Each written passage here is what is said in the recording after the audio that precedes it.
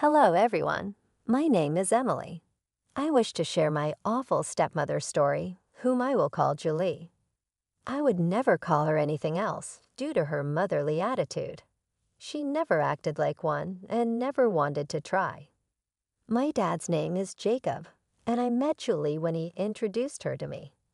Hey, Emily, I want you to meet Julie. She told me never to call her my mom. I complain for you to even think that she could be your mom. You are only my husband's daughter. Accept your reality. You are a teenager, and I do not wish to do anything for you. I replied, that is okay, Julie. I can handle myself. I just wish for my dad to be happy. I will not bother you. She shot back, you're already in the way, you little witch. Don't try to act smart with me. I know how to handle worthless teens like you. Once you turn 17, I'll make sure you're out of our lives so I can have Jacob all to myself. The conversation got nasty really fast. Julie said some horrible things about me and my late mother. My dad was a widower, and my mom passed away when I was just 7 years old. I miss her a lot, and it took my dad a long time to start dating again. That's one reason why I never told him about Julie's terrible words or behavior. Looking back, it was a big mistake to stay quiet because Julie became a nightmare after she married my dad. Even my dad was surprised by her behavior. Julie always targeted me and tried her best to kick me out of the house. She made it clear that she hated kids and didn't want me around. She never told my dad this before they started dating. When my dad refused to abandon me, she began to find ways to make my life miserable. She would ruin her own food and blame it on me. She'd say, look at what your daughter did, Jacob. She spoiled my cooking because I refused to cook for her. She's going to poison me one day. Then my dad would ask, Emily, what's your explanation for this? Dad, I swear I don't know anything about this.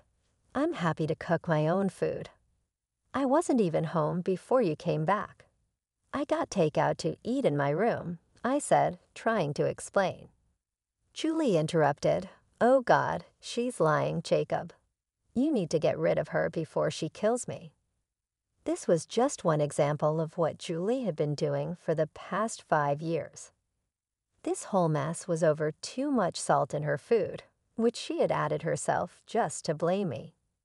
It was crazy, but Dad believed me because I had enough proof over the years. She did much worse. She cut off my phone connection, locked me out of the house for 8 hours, took my car keys on the day of an important test, and even threw away a project I had worked on for a week. Dad tried his best to make Julie understand that her actions were not okay, but she never listened. She would act nice for a few days, and then do something terrible again. By the time Julie had been with us for a year, I got a job and started paying for my own things.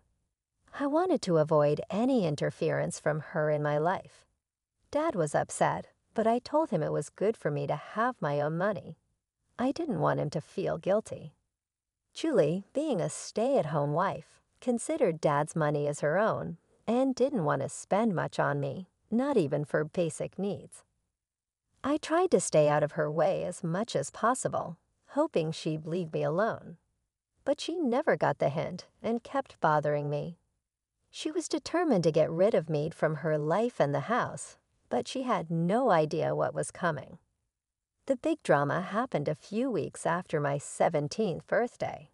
Since then, Julie had been in a great mood, often singing happily around the house. I knew why she was so cheerful. She thought she could finally get rid of me. Little did she know, I had overheard her talking to her friend on the phone about how she planned to kick me out. I was aware of her plan, but she had no idea what was coming for her. One day, I came home from work and saw my stuff packed in my room. Instead of being upset, I was amused.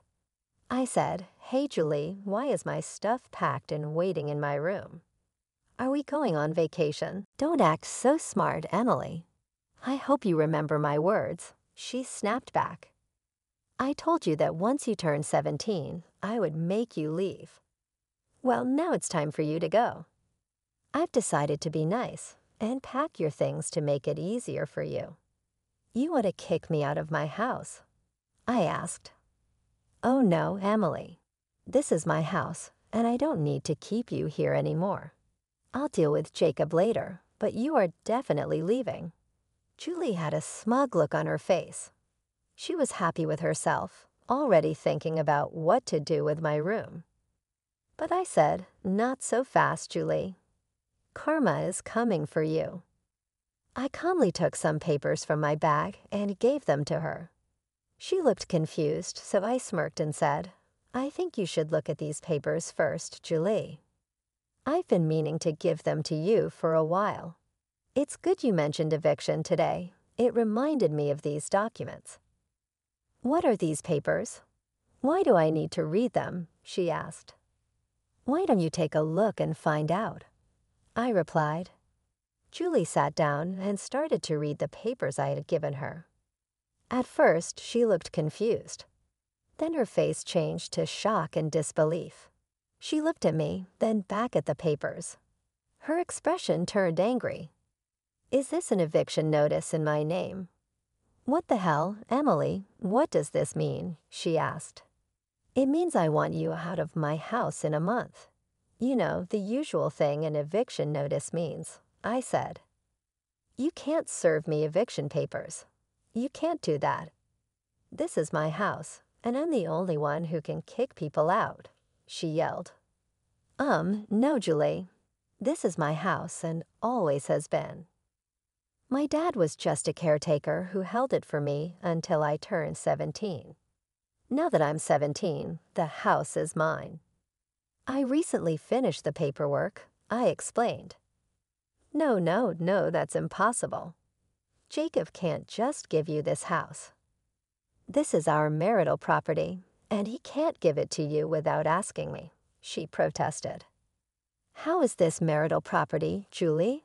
Dad had this house long before you were around. I guess he didn't tell you that it belonged to my maternal grandparents. They left it to me and had Dad take care of it until I was old enough, I said. I turned 17 just a few weeks ago. No, you must be lying to me. This can't be true. You're trying to scam me and kick me out of the house. Wait till your father hears about this. He will kick you out instead, Julie yelled. She made the mistake of calling my father downstairs, forgetting she never asked him if she could kick me out. Even if the house belonged to him, she should have asked. She knew he would say no, so she tried to do it behind his back.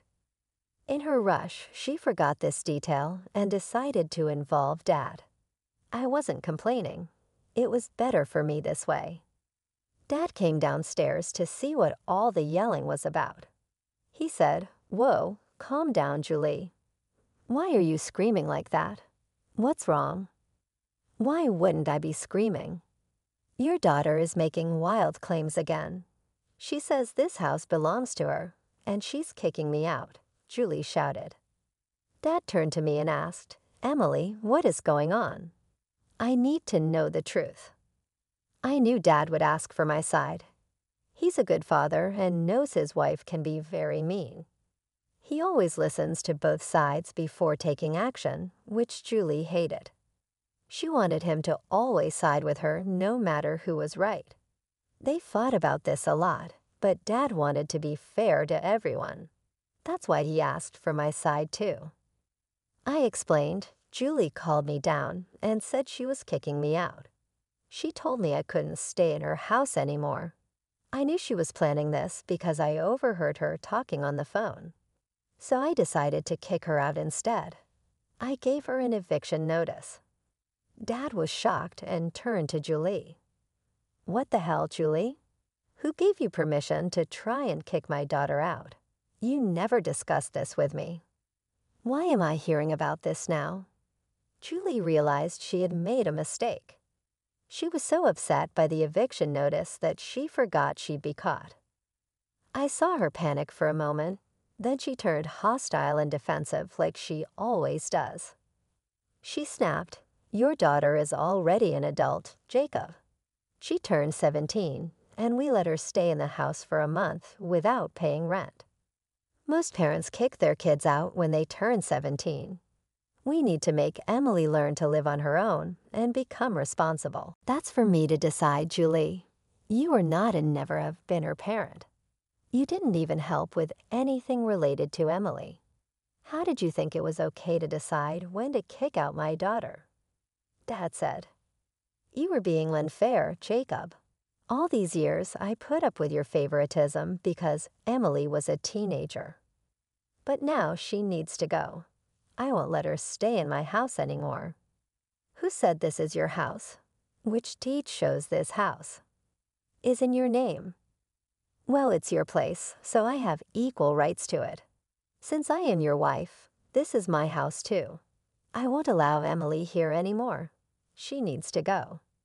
This is not your house, and even if it was, you have no right to it. This is Emily's house, and it's in her name." Julie went pale when she heard that.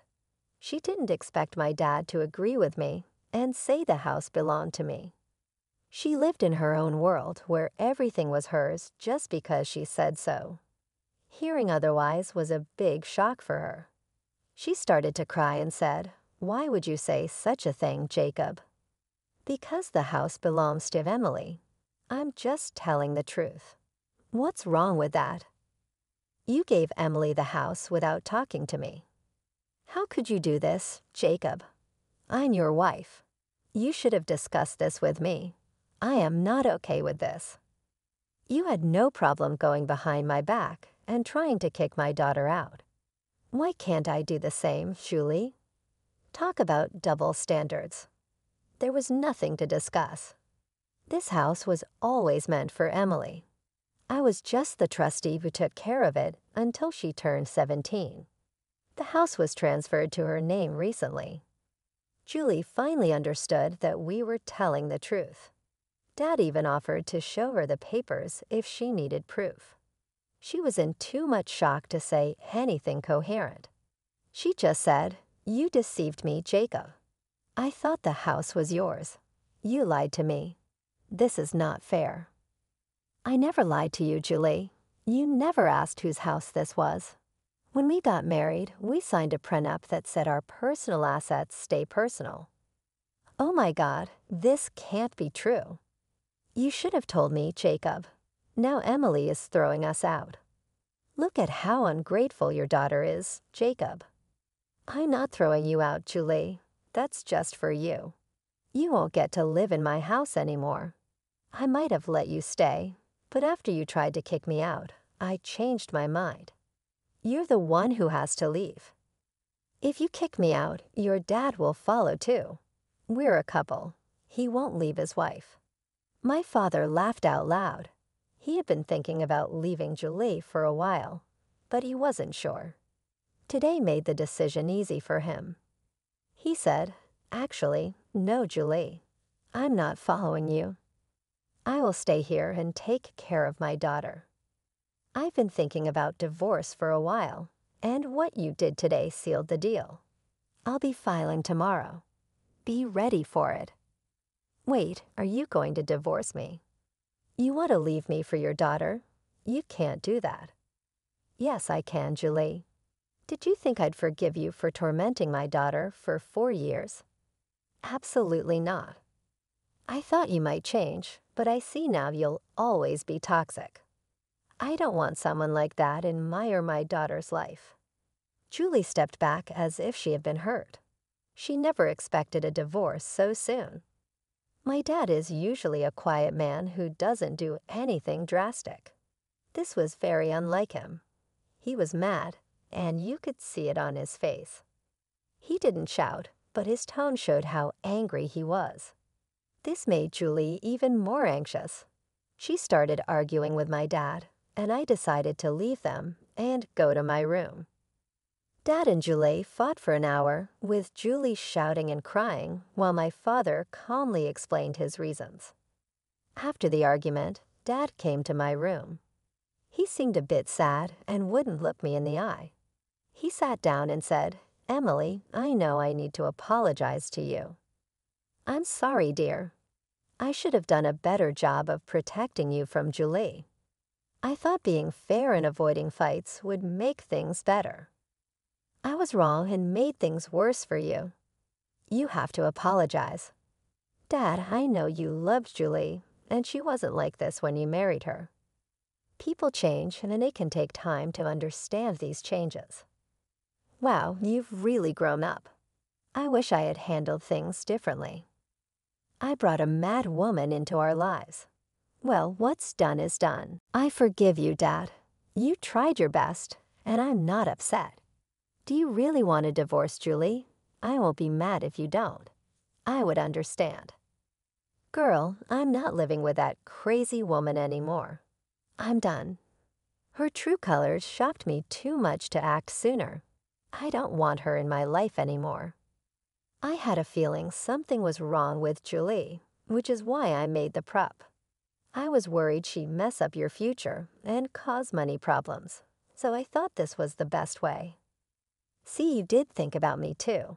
You deserve to be happy, Dad. That's all I want. If Julie doesn't mean anything to you anymore, it's best to separate." I spent a lot of time assuring my dad that he was not a bad parent. He did a lot for me, and I needed to make him believe that too. I won't lie, I was super happy that my dad was finally getting rid of that crazy woman, Julie. She wasn't the right person for him and shouldn't stay married to him after everything she did over the years. The talk with my dad went well, and he went to the guest room to sleep that night. I finally felt peaceful knowing that Julie would soon be out of our lives for good. It felt great to teach her a lesson. I hope she would remember this for the rest of her life. The real surprise came the next morning when I found Julie acting way too nice and caring towards me. She was in the kitchen making me breakfast and acting like I was the most important person to her. Even Dad was giving her a strange look and looked at me with confusion. When breakfast was over, I said, "Thanks for breakfast, Julie, but you don't have to do this anymore. I can make my own food as I have for the last 7 years. No need to change things all of a sudden." "What nonsense, Emily. I'm happy to do this for you. Eating together can bring us closer as a family," she replied. "What's the point? We won't be a family much longer. You should have done this years ago. It's too late now." "Oh, come on, Jacob. Don't be so hard on me. I'm trying. I can make this work. I'll start being a better parent to Emily. We'll be the best mother-daughter duo ever, right, Emily?" I knew what Julie was trying to do. She was cornered and spent the night coming up with a plan. I knew better than to trust her. Looking at Dad, I could see he wasn't going to trust her either. He just looked a bit amused. Since Julie was waiting for my response, I said, "I don't think so, Julie. First of all, I'm 17 and don't need a new parent. I pay my own bills and will be off to college soon. Secondly, you are not and will never be my mother. That word doesn't suit you at all. Emily, I'm sorry for being so mean to you before. You need to give people a chance. We could be a happy family if you just give me a chance. It will also help strengthen my marriage with your dad." Dad replied, "Julie, you have a few months left of this marriage. I don't know what you're trying to strengthen. If it's an attempt to stay in this house, I'm sorry to say it won't work. You're being kicked out, and I'm going to divorce you anyway. The damage is already done. There's no point in trying to act all innocent and sorry now. I know you better than that, Julie." She saw that her new plan wasn't working, and it seemed like she had run out of options. Julie couldn't threaten to ruin Dad financially because of the prenup she had signed when they got married. She had no leverage left. Her only remaining tactic was to beg and cry, hoping for some sympathy. She started crying hysterically, pleading with me not to kick her out. She begged me to talk to Dad and ask him to give her another chance. She then turned to Dad, begging him to be more forgiving and to reconsider his decision to divorce her. The entire day turned into a long, painful ordeal with Julie begging and pleading for mercy. Since both Dad and I were off work that day, we had no choice but to endure her desperate attempts to change our minds. She followed us around the house, tears streaming down her face and her voice trembling with desperation. Dad had to step out for a while to contact his lawyer and start the divorce process. Julie's pleas continued even when Dad was gone as she tried to convince me to intervene on her behalf. When Dad returned, he was visibly tired of the drama. He informed Julie that he had already taken steps to file for divorce. Julie's face went pale when she heard this. She realized that her attempts to sway us were futile. The next few days were filled with more of Julie's emotional breakdowns. She would alternate between crying and trying to put on a cheerful face, hoping to win us over with kindness, but it was too late for that. Within a week, Julie received the divorce papers. Dad's lawyer had them delivered to her, and her reaction was a mix of shock and resignation. The realization that her marriage was over seemed to hit her hard. She stopped her begging and crying after receiving the papers, understanding that her efforts were in vain. The cold reality of her situation started to set in. Dad and I sat her down and explained that she would need to find a job if she wanted to have a place to live and afford a lawyer for her divorce proceedings. Julie, still clinging to the hope that she could somehow fix things, promised she would find a way to support herself. She was convinced that she could change our minds if she tried hard enough. She kept saying that she would prove herself and make things right, but we both knew it was too late. As the days passed, Julie's presence in the house became more and more unbearable. She would try to engage in conversations, acting as if nothing had happened, but it was clear that neither Dad nor I wanted to have anything to do with her anymore. The tension in the house was palpable, and every interaction with her felt forced and uncomfortable. Finally, the month came to an end, and Julie was still holding on to the hope that we would let her stay. She kept her belongings packed, waiting for a last-minute change of heart from us. But when the time came, there was no reprieve. We had been clear about our intentions from the start, and now it was time to follow through. Julie was given a firm deadline to leave the house. Dad and I stood by watching as she gathered her things. She tried one last time to plead with us, her eyes filled with tears and desperation, but we remained steadfast. Julie's belongings were taken out, and she was escorted out of the house. She looked back at us one last time, hoping for a sign of mercy, but there was none. As the door closed behind her, a wave of relief washed over me. The house felt lighter, freer, without the constant tension and negativity that Julie brought. Dad and I shared a moment of quiet understanding, knowing that this was the right decision. We had endured enough, and now it was time to move forward, leaving Julie and her manipulations behind. She made a fuss when we told her to leave, but after Dad threatened her with more legal trouble, she left crying. I heard she moved in with a friend because her own family doesn't want her around anymore. When she left, she took all the negativity with her, and the house finally felt like home again. It's been more than 3 years since all this happened. I'm now in college, which is conveniently close to home. Dad successfully divorced Julie and has started dating again. He says he's not looking to settle down, but just wants some companionship from time to time. Life at home has been peaceful since Julie left, and Dad and I have grown closer. We often laugh about the drama that once filled our lives and how much better things are now. As for Julie, the last I heard, she moved into a small flat with several roommates. She's struggling to make ends meet because she doesn't have many skills or qualifications. Julie is working a minimum wage job and is just barely getting by. She's living a very different life from the one she tried to control in our house. I saw her from a distance at a grocery store a few months ago.